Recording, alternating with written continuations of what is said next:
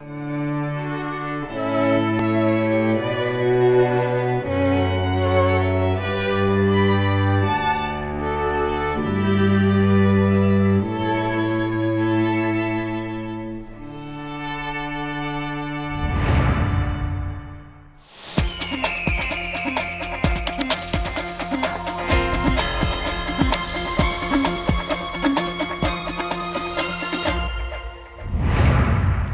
to ThinkTech on Spectrum OC16, Hawaii's weekly newscast on things that matter to tech and to Hawaii. I'm RB Kelly. And I'm David Vogel. In our show this time, we'll get together with David, who is a trustee of VoLo Foundation, to compare notes on global climate change. I'm a data scientist, and I've looked at the data and made some evidence-based and very disturbing findings about climate change. So David, why has VoLo Foundation become so interested in climate change? Well, RB, shortly after the inception of VoLo Foundation in 2014, we began to expand our philanthropy efforts to include science-based climate solution projects. At that time, I met with climate scientists, and they were presenting climate change as this major threat to our planet and to our way of life. The things they believed from the data they researched inspired David to dig into the data himself. He realized that by using published data and simple mathematics, he could derive how global warming is happening, as well as the profound effects it is having and will continue to have on our planet. In the world of philanthropy, only a small percentage of funds go to climate science, so we were really compelled to help. I knew that I could help personally, not just financially, but also by sharing the findings with other people in a way that is easy to understand. I used data published by the energy companies, as well as publicly available data, such as measurements from buoys, meteorologists, and other reliable sources. It is all public knowledge and verifiable. On the website for VoLo Foundation, that is volofoundation.org, there is a menu tab called Research, where people can easily find the research materials VoLo is studying. It includes the step-by-step mathematics that show how human-related activities are mainly responsible for the increase in carbon in the atmosphere. It's called Mathematical Equation of Climate Change. Yes, and from there, it's an easy calculation to see how a higher carbon rate traps the sun and warms the planet.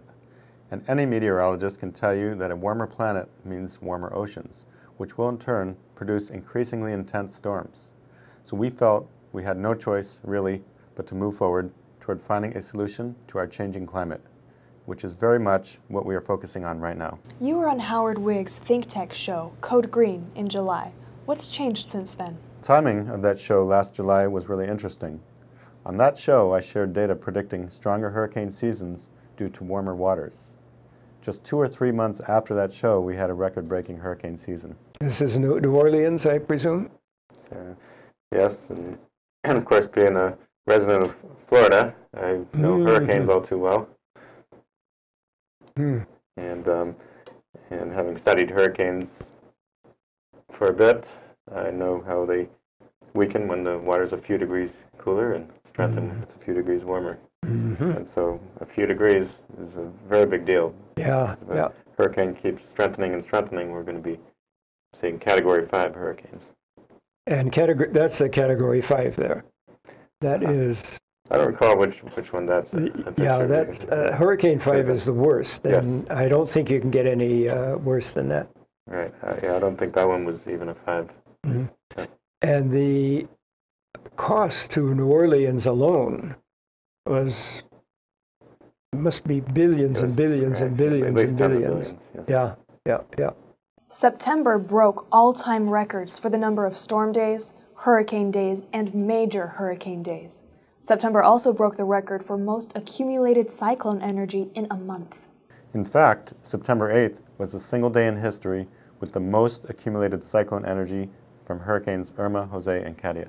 Yes, I understand Irma produced 185 mile-per-hour winds for 37 hours, which is longer than any hurricane or cyclone around the globe. To give you an idea of the intensity of the energy Irma contained, we can compare it to an atomic bomb.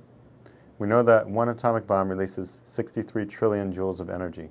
Wow, that's incredible. In 2017, hurricane expert and MIT professor Dr. Keli'i Akina calculated that Irma's wind energy value was 7 trillion joules per second, or 420 trillion joules per minute.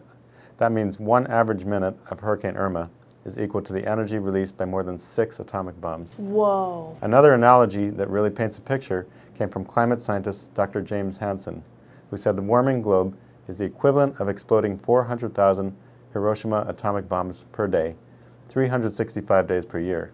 That's how much extra energy Earth is gaining each day. And other records were broken too. Hurricane Harvey broke the rainfall record from a tropical cyclone in the U.S. 2017 was also the first year on record when 2 Category 4 storms made landfall in the continental U.S. Those were Irma and Harvey. Hurricane Maria was the first Category 5 storm to hit the Dominican Republic and the strongest storm to hit Puerto Rico since 1928. And finally, the 2017 U.S. hurricane season cost the American people more than $280 billion, making it the most expensive hurricane season in U.S. history. Hurricanes weren't the only record-breaking natural disasters in 2017. The western U.S. wildfires broke records too, and in many ways this accelerated global warming. Trees consume carbon to make their tissue fibers and to grow. They act as storage facilities for that carbon. So 2 things happen every time they burn down. 1, we lose a vital area of future carbon storage, and 2, the carbon they have been storing returns back into the atmosphere. So my hope is that having seen this show in 2017, then seeing the prediction of a record-breaking hurricane season come true, people will listen to the data, research, and pay attention to the warning signs. What we call natural disasters are now man-made disasters. So what have you and the foundation been doing? We are working on some really great and exciting projects that aim to mitigate the changing climate. For example, one of our programs involves an agreement with the government of Colombia to protect 49 million acres of natural areas. Research to date on the effectiveness of this project suggests that approximately 230 million fewer tons of carbon will be emitted into the atmosphere due to fewer industrialized factories and the preservation of a greater number of carbon-consuming trees. That's a significant difference. Another hopeful project we are involved with deals with the phase-downs of hydrofluorocarbons, commonly known as HFCs. Lots of common household appliances, like your air conditioner and refrigerator, produce these greenhouse gases, and we will need to switch to sustainable solutions to deal with the climate crisis. But there are, in fact, those who continue to deny climate change. What's that based on? Some say climate science is new and disputed, but it's really interesting because it's not new and the physics is undisputed. It goes right back to when scientists tried to figure out why the Earth and the Moon had different average temperatures, even though they're located the same distance from the Sun. They want to understand why the Earth over here averages 59 degrees and the Moon at -3 degrees. The main difference they figured out is that Earth's atmosphere has a greenhouse gas effect. The science is 200 years old and is undisputed. The naturally occurring amount of carbon dioxide in the atmosphere is 2 trillion tons, and this is what keeps us from freezing to death. We constantly measure the amount of carbon in the atmosphere, but fossil fuel emissions have increased this to 3 trillion tons. But some people think the extra 1 trillion tons could be natural. Well, looking at published energy reports, we can see that 5.5 trillion tons of coal is burned per year, and 35 billion barrels of oil is used per year at an average weight of 275 pounds per barrel. Just multiply and add it up, and you can account for the extra 1 trillion tons 100% through published fossil fuel consumption. This is simply undisputable. So it sounds like all of that extra trillion energy can be accounted for with your math. Is that right? That's correct. All right, so if my dad, for example, was sitting and was listening to this, he is hardcore on the idea that all of this extra carbon dioxide is natural instead of man-made. So how could he verify this? You can just Google the BP energy report. So this is energy accepted and published by the energy industry, oil and gas industry. Just look it up and add up the weight of all that carbon dioxide. Hope you're listening, Dad. Climate change is an enormous issue, and data science is very complex. Either you are a climate scientist and you study the data and believe what you research and know it is true, or you're not a climate scientist and then you have to believe someone else that it is true. Then once you realize there's a problem, you can't revert to not knowing. There becomes no choice but to follow it with action. If you think about every car, every air conditioner, every home, these things are all powered by carbon-emitting machines. Reducing carbon emissions will require that every individual change some part of how he or she lives in a way that is not yet the cheapest or the social standard. You also have some of the richest companies and families of the world who have made their fortunes running businesses that produce carbon emissions. Think of the fuel industry, the auto industry, the utilities, and airline industries, to name a few. Corporations have financial motive not to make a change. So in a sense, you have two parties, consumers and corporations, and there just isn't enough motivation yet on either side to demand accountability or a new form of energy. Well, one option is to impose a carbon tax on fossil fuels. That will be charged to the fossil fuel dominant corporations, who will ultimately pass a portion of those costs on to the end user. In this case, consumers and corporations pay a surcharge on the fossil fuel dependent services they use.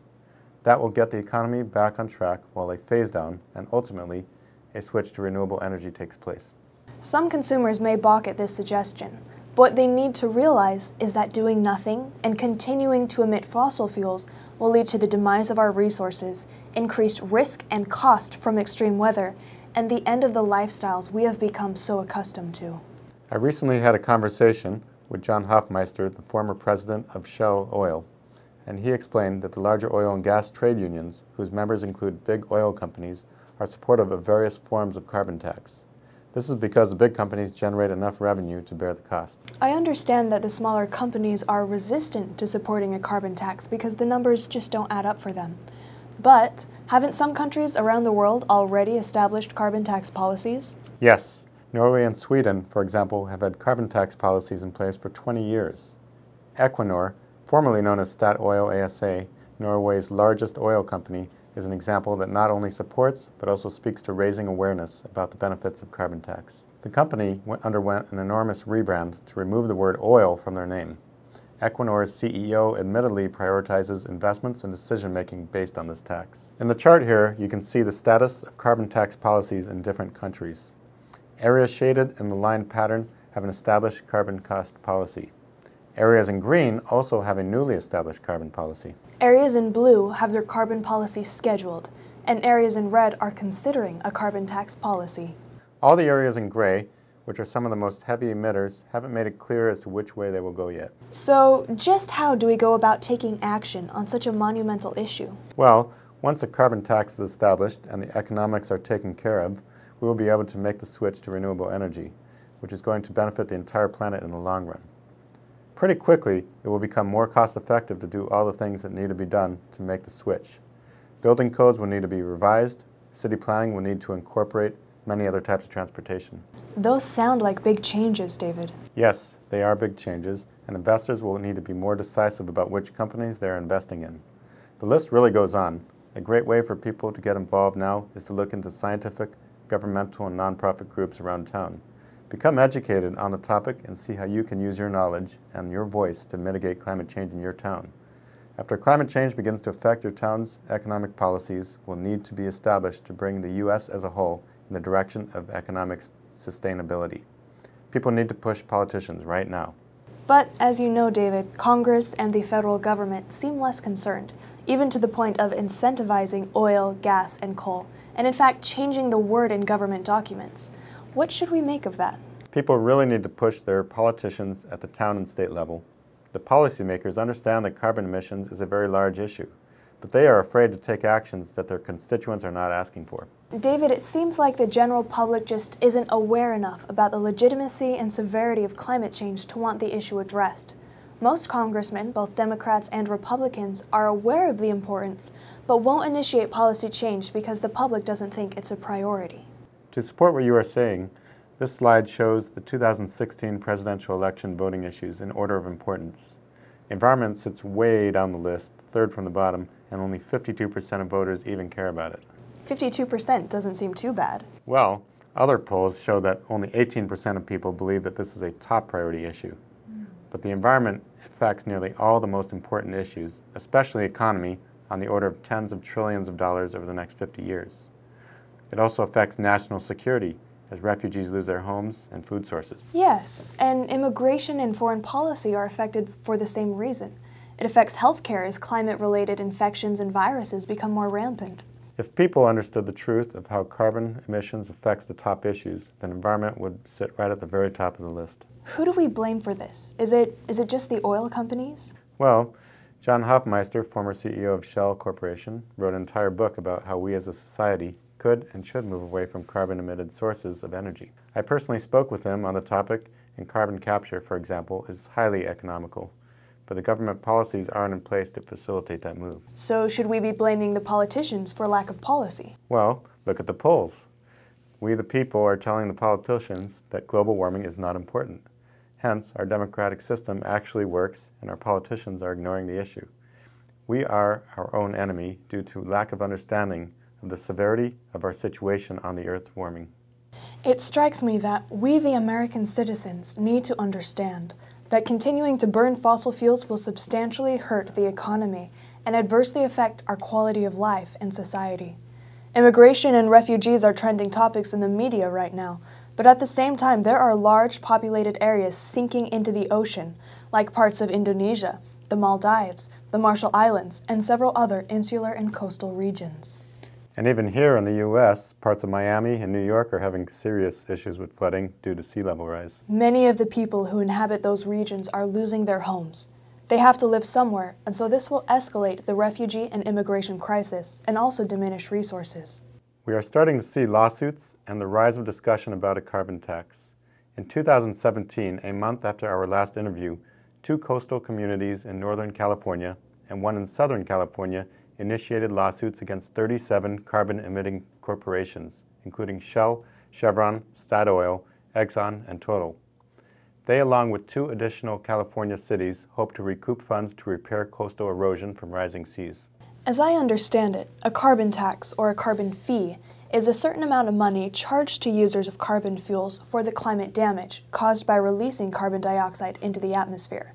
It is one way to reduce and eventually eliminate the use of fossil fuels because there is a powerful monetary disincentive. This could motivate the switch to clean energy simply by making it more economically rewarding to move to non-carbon fuels and energy efficiency. This is potentially a bipartisan solution because it allows the free market to decide how to adjust based on the new economics of now having an established dollar amount of liability for the cost of carbon emissions. Was COP23 successful without the U.S.? Well, the U.S. is responsible for 25% of the world's emissions, and hence the efforts to protect the planet can only be 75% effective without involvement from the U.S. Our government needs to step up and help the American people understand the importance of working with the rest of the world on this. The U.S. also needs to show some leadership, not only showing up, but taking a leadership role in global climate-related agreements. We Are Still In is a great initiative created by a growing coalition of states, cities, and organizations, including former New York Mayor Mike Bloomberg and California Governor Jerry Brown, among so many others. It certainly seems that at some point, whether under this president or the next, we will get back in the agreement, if for no other reason than to save our way of life. So it's great that these private concerned citizens are holding that space for the country. I understand that over 100 leaders from state and local governments, private sector, and academia set up a large pavilion at their U.S. Climate Action Center, and their America's Pledge report proves that they represent over half of the U.S. economy. I am looking ahead to the future and considering what it will mean if the U.S. doesn't rejoin the Paris Accord. The talks and negotiations in Bonn paved the way for the upcoming conference this December in Poland. The agenda for Poland is to look retrospectively at what has progressed, both good and bad, since the first meeting in Paris in 2015. Yes, then in 2020 there will be a really big meeting where all attendees will review their own commitments and contributions and discuss taking a more aggressive approach to reducing emissions. 2020 will be our next election year, so we'll see what transpires. Unfortunately, the U.S. didn't show up to tell its story about climate change this year, and that has spawned some resentment. If and when the U.S. does return, the President will have some significant fences to mend. How is the rest of the world doing on this issue? This slide gives a general idea of how the world is doing. The Climate Change Performance Index, CCPI, is an annual publication by the Germanwatch and Climate Action Network Europe. The CCPI rates countries based on a variety of factors, and those countries that make the most advances toward keeping their emissions under 2 degrees Celsius get a higher rating, versus those countries that continue to support emission-producing activities. I understand the latest report was published earlier this year, and it highlights the performance of the countries listed on how well they are protecting the climate. The top-ranked country is Sweden, and the U.S. is doing poorly. Sweden has managed to earn the top position because it has drastically reduced emissions and incorporated sustainable energy at a governmental level. Unfortunately, the U.S. sits at 56th place, only 4 away from Saudi Arabia, which is at the bottom in 60th place. Where can we learn more about the work VoLo Foundation has been doing? Be my guest. It's important that everyone learn about this. You can go to volofoundation.org and you'll see all this and more in even greater detail there.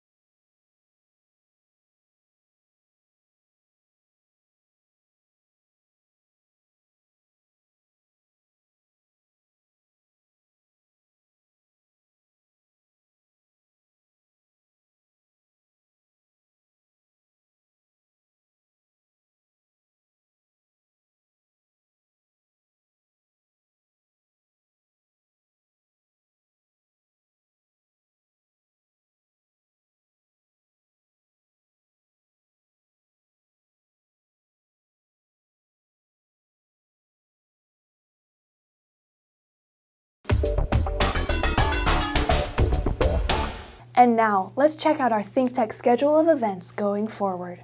ThinkTech broadcasts its talk shows live on the internet from 10 a.m. to 5 p.m. on weekdays. Then we broadcast our earlier shows all night long and on weekends. And some people listen to them all night long and on weekends.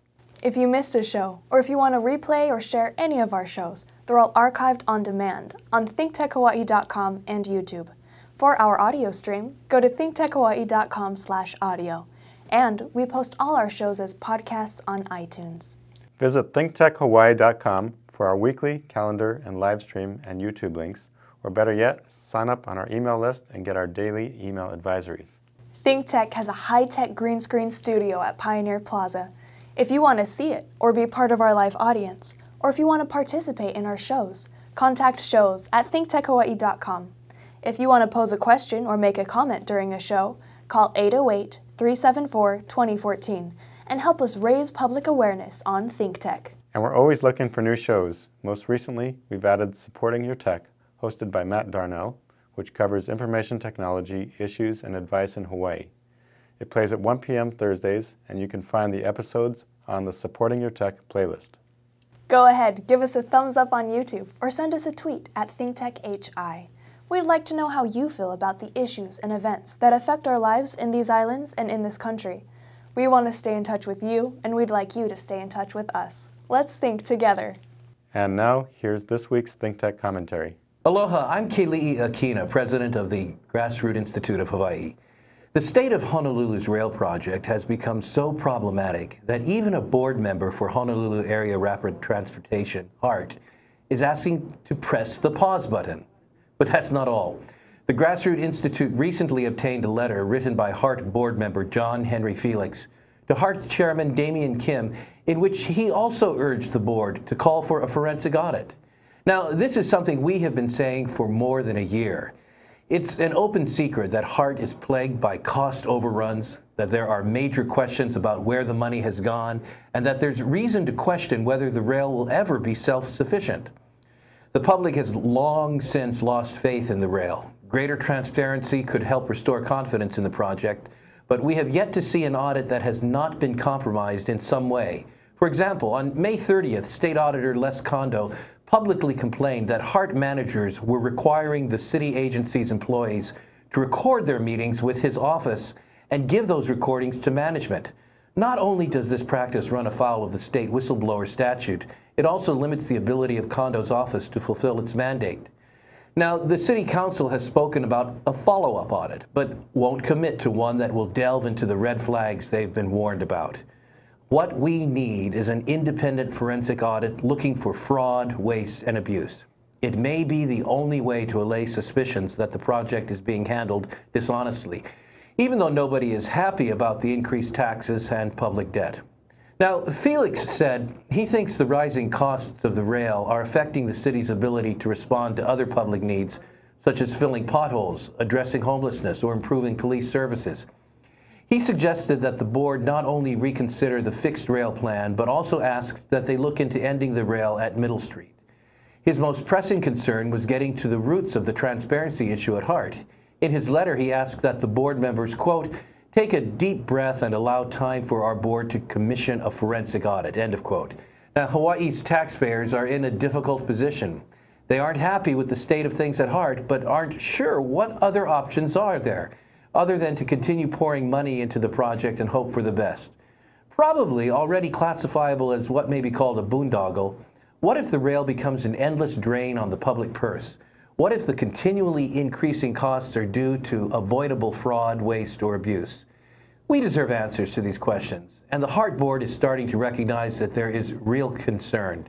The board would do well to heed Felix's advice and take a leadership role in the push to audit the rail. I'm Keli'i Akina with the Grassroots Institute. E hana kako. Let's work together. We'll be right back to wrap up this week's edition of ThinkTech. But first, we want to thank our underwriters. The Atherton Family Foundation, the Center for Microbial Oceanography Research and Education, Collateral Analytics, the Cook Foundation, the Hawaii Council of Associations of Apartment Owners, Hawaii Energy, the Hawaii Energy Policy Forum, the Hawaii Institute of Geophysics and Planetology, Hawaiian Electric Companies, the High Tech Development Corporation, Galen Ho of BAE Systems, Integrated Security Technologies, Kamehameha Schools, Dwayne Carisu, Carol Mon Lee and the Friends of ThinkTech, MW Group Limited, the Scheidler Family Foundation, the Sidney Stern Memorial Trust, the VoLo Foundation, Yuriko J. Sugimura. Okay, that wraps up this week's edition of ThinkTech. Remember, you can watch ThinkTech on Spectrum OC16 several times each week. Can't get enough of it, just like David does. For additional times, check out OC16.tv. For lots more ThinkTech videos and for underwriting and sponsorship opportunities on ThinkTech, visit thinktechhawaii.com, be a guest or host, a producer or an intern, and help us reach and have an impact on Hawaii. Thanks so much for being part of our ThinkTech family and for supporting our open discussion of tech, energy, diversification, and global awareness in Hawaii, and of course the ongoing search for innovation wherever we can find it. You can watch this show throughout the week and tune in next Sunday evening for our next important weekly episode. I'm RB Kelly. And I'm David Vogel. Aloha, everyone.